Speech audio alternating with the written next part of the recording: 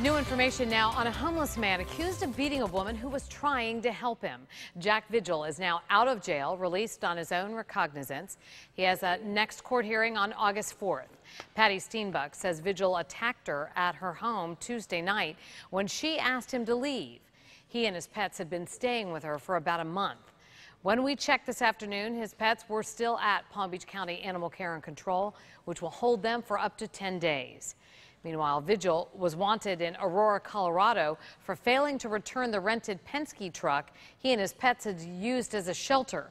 Since we aired a story about that a few weeks ago, the truck was returned.